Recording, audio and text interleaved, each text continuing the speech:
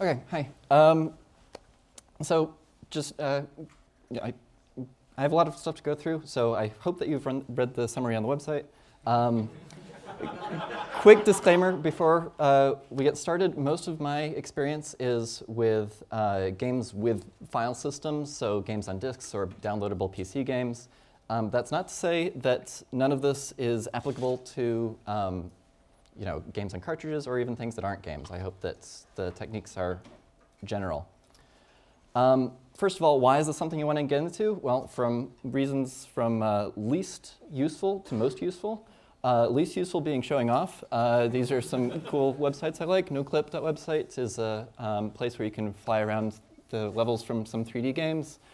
Steve Gunner is a YouTube channel that does spoofs of video game soundtracks. And a lot of their sources are from actually the game data itself.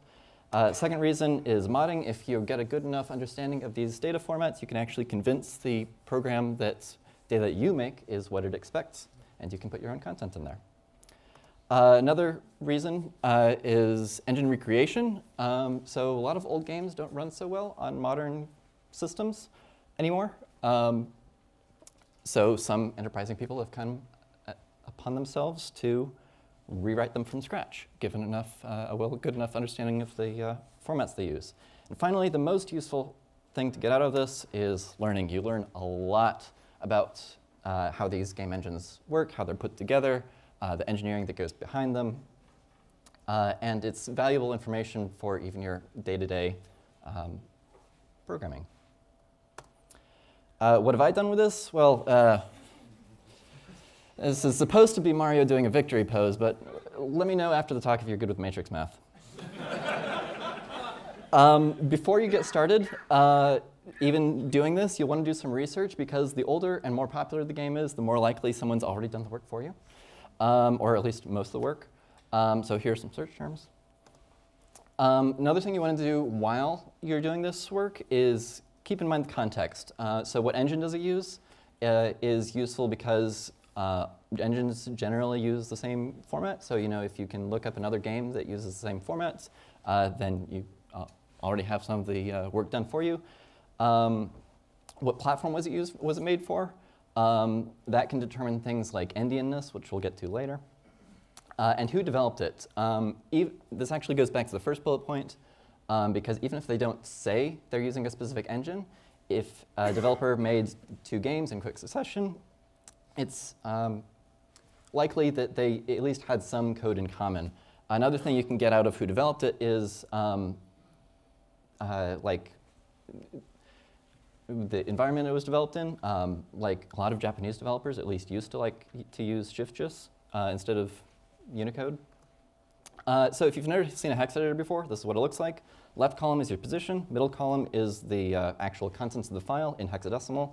The right column is the same contents of the file, just interpreted as ASCII, with little dots for things that aren't printable in ASCII.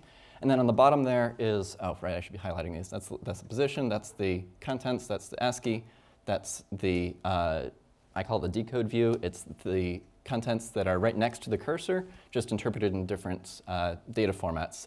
Mine doesn't have a string view, but some others do. So, floating point, things like that. I'm going to give you this example now. By the end of the talk, hopefully I'll have given you enough information that you can figure out what this actually is, or at least what type of file it is. And I'll give you 2 little hints now. One is these 2 columns, and then the other one is the numbers on the right have a certain pattern to them. Give you a few seconds.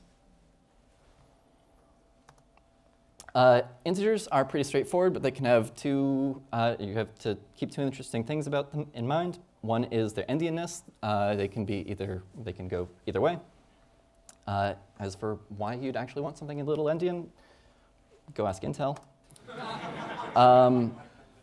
They can also be signed or unsigned, that's not what I mean. Signed or unsigned, that actually means whether or not it has a plus in front of it or a minus in front of it. Basically, that means if you see a number starting with a bunch of Fs in hexadecimal, that's less likely a really, really big number and more likely a small negative number. Floating point is harder to read in hex view than integers, but two hints I can give you. One is be looking out for that 803F or 3F80, that second line in the table there, because 1.0 is really, really common. And in fact, as a kind of extension to that, as humans, we like to use human-sized numbers. So the exponents, those last two, or that last byte, is going to be common for a lot of them. And if you pop it into the decode view, and you see something like 3 times 10 to the 38 or something, or times 10 to the 200,000, you know, these game developers don't normally need to count the number of cows under the sun, so they'll usually be human-sized numbers. As for where things actually go in the file, the obvious answer is to just put one thing after another, like in a C struct in memory. So here's an example of that.